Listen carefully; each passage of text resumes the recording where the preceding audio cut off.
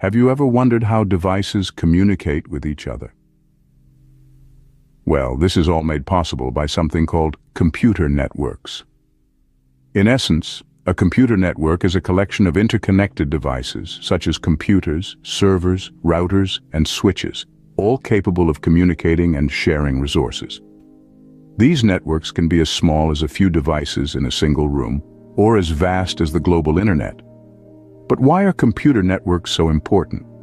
For starters, they enable seamless communication between devices, allowing us to share data, resources, and information. They also allow us to share hardware resources like printers and storage devices, maximizing efficiency and reducing costs. Furthermore, computer networks empower collaborative work environments, letting multiple users access and work on shared documents simultaneously.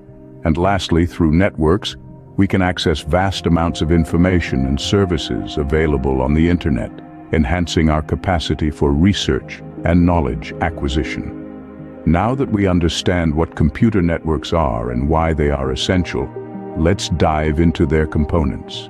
Computer networks are composed of several key elements. Let's start with nodes, the devices connected to the network, like computers, servers, or printers.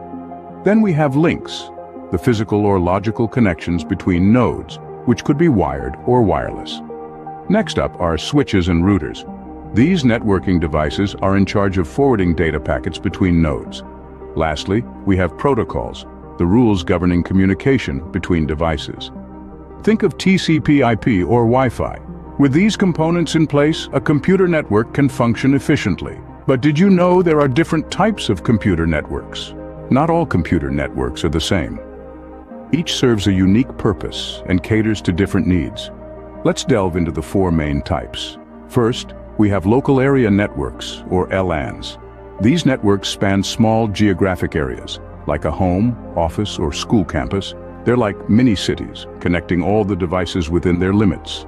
Next up, we have wide area networks, or WANs.